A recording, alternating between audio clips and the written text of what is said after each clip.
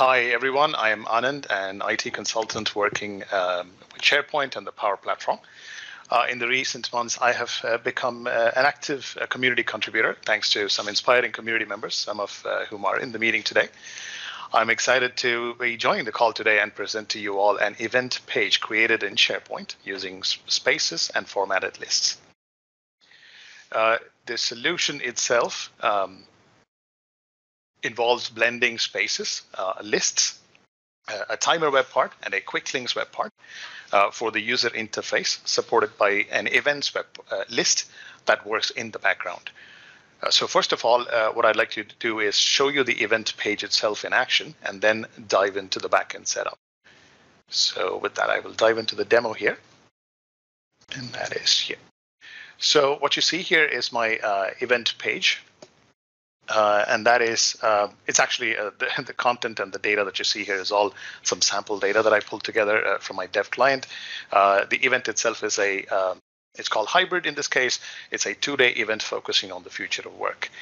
And what you see on this event page is, first of all, a header that I put in here with some introductory text, and then followed by the SharePoint space embedded web part. So basically what I've done is created a space within this site and then embedded that in here using the embed web part. And you will see here it loads in a sort of idle state, and then only upon the user clicking that in web part will it then actually load. And that was actually a performance tip that I got actually from the Microsoft Spaces team. So now within this space, the users are greeted with a welcome message, of course, and then there is an introductory video as well that they can click and watch and pull it up close if they wanted to, and then they can click and drag to look at the different components that are in the space. We have a SharePoint icon here, which takes the user to the learning and training content that we've curated here that are related to this event. And Teams is where we are running the event using live events, and a Yammer community where people can collaborate and take part in the conversation about the event. So that's the 360 or 3D space within the SharePoint event page. And on the right-hand side, you see a timer web part that basically tells the visitors the event is in 6 days. They can sign up for sessions.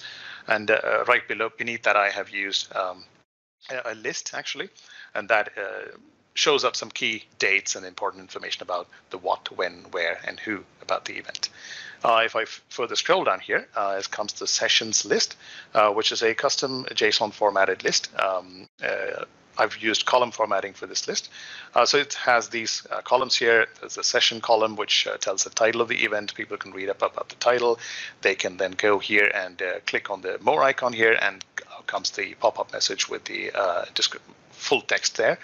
The host information is available here, and then a couple of hyperlink columns for the 2-day event itself. So they can see what times, which sessions are on which times, and then they can click open this to then open the actual event and then add it to their calendars, or they can simply join the meeting directly from here.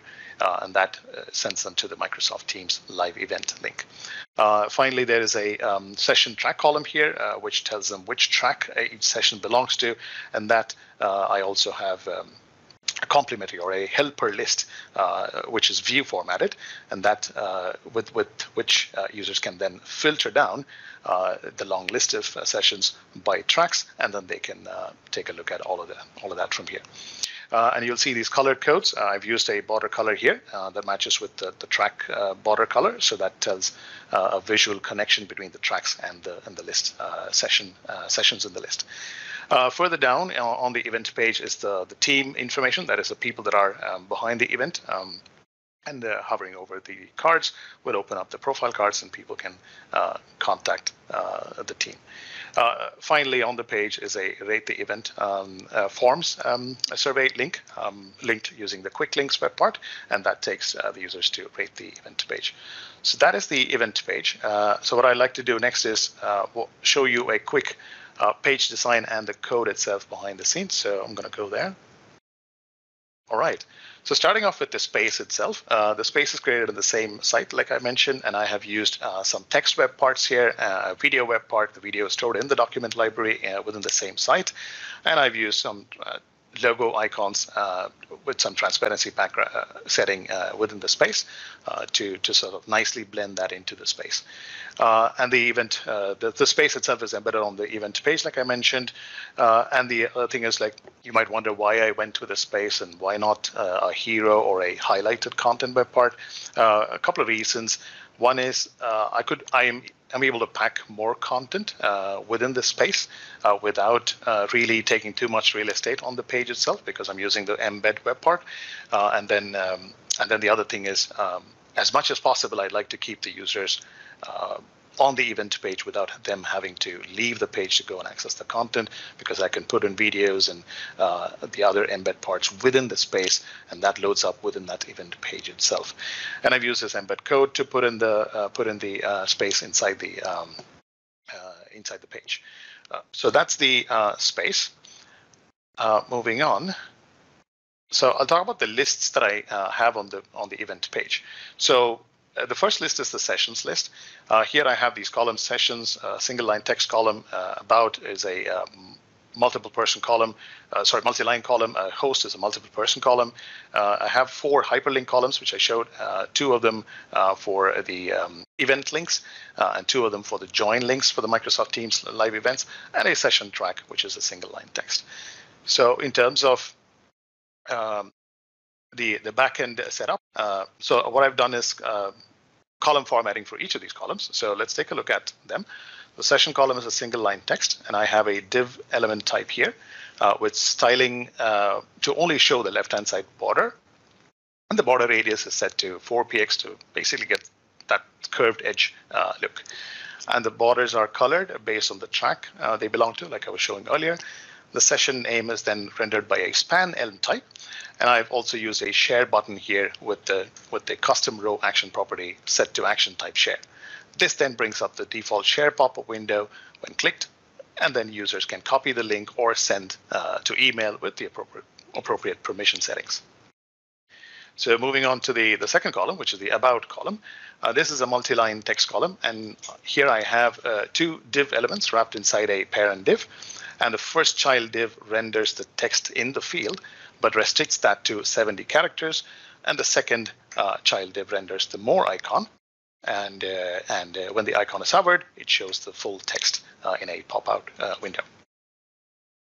So that's the about column. And then the host column, the third one, is a multi-person column, which is basically an out-of-the-box field in lists. So for each person in the list item, is rendered a div element, which contains 2 div elements. The first div element to show the person's image if the index value of the person in the array is less than or equal to 2, and a second div to basically show all person's name separated by comma.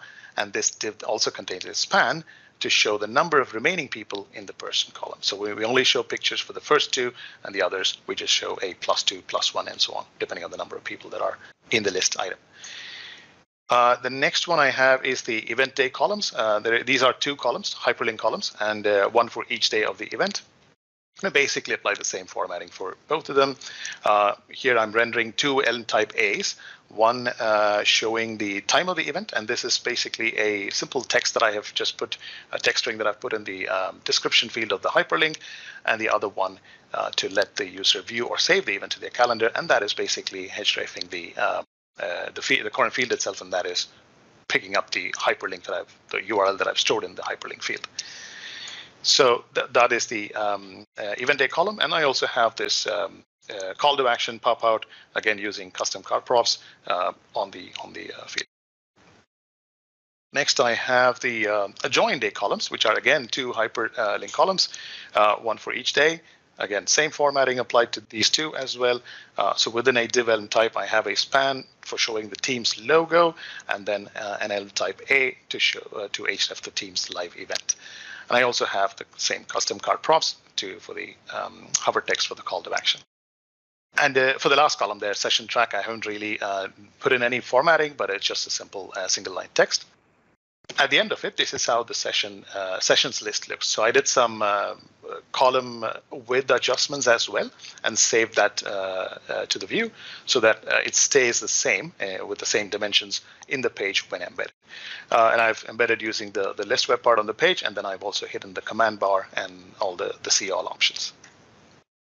The second list is the next one, and that is the tracks list. This, like I was showing, this acts as a helper list, allows users to filter the sessions by tracks, and this is how I've connected them, editing the sessions list, and then specifying using the dynamic filtering on the sessions list, and then choosing the tracks list for the filter. So for the tracks list itself, I've used view formatting. It has two columns, basically the title and the about column. The title is a single line, about is a multi-line. Both of them are rendered by two div elements inside an SP row card class, because I wanted that boxed card view. And then I also set a border styling so that the color matches the tracks colors in the sessions list. So users can see a color code sync between the two, sort of acting like a color legend, if you will. Then I have the people list, which is my third list on the event page. And it's basically to show all the people involved in the event. I mean, the reason I went with the list instead of the standard out-of-the-box people web part is because one reason I get more flexibility with the list, because I can customize it. And the other thing is I can fit in, let's say, 5 columns where in that column layout, the section layout, whereas if I went with the out-of-the-box people web part, I could only fit in 4, but I wanted to fit in 5 columns. So that was one of the reasons I did that. The people web part itself is it's actually out of the box tile view, simply stripped down to just show the person's image and the name with a hover profile card. So I haven't really done much formatting on that one. The list 4 and the final one here is the what, when, where, and who of the event. That basically shows some key information about the event at like a quick summary at the very top. These are 4 columns, and then each of them are rendered by a span, which has the icon on and the field names that are rendered by span element types, and then the text content itself is rendered by a p element type, so it kind of sits beneath the title there. So this is the final result, the event page using SharePoint Spaces and formatted lists to design the user experience. And what I'm looking at the future of the event page after the event, I'd like to transform the event page itself into a sessions video recordings portal. That is, all sessions that are happening in the event, which will be recorded, of course, will then be later published on the same event page. And then I'm planning to use this JSON formatted SharePoint document library with a nice card view with a lot of rich information and action buttons, call to action buttons appearing there on the cards. That's how the page will transform into after the event. So that brings me to the end of my presentation. So thank you so much for listening. Here's all the sample code. I actually put it out there in the community blog. Thanks to all the reviewers to have it published. I think it went out a couple of days ago.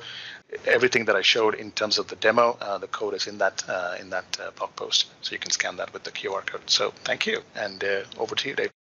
Awesome. Very, very cool stuff. That really looks clean and slick. Excellent job. Thanks for sharing it with us, Anand. Nice work.